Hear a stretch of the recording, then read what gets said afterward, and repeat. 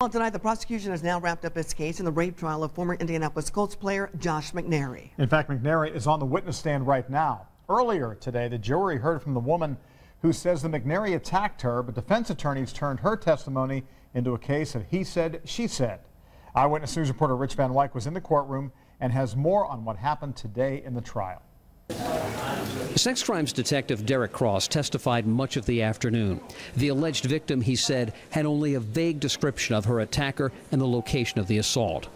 A cell phone she grabbed before fleeing led police to Josh McNary, his downtown apartment, and evidence inside.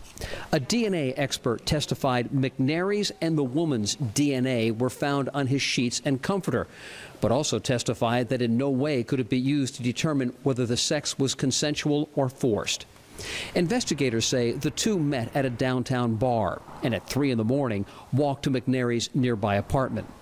She claims the football player became aggressive. Despite her pleas to leave and attempts to fight back, scratching McNary, he forcibly had sexual intercourse with her.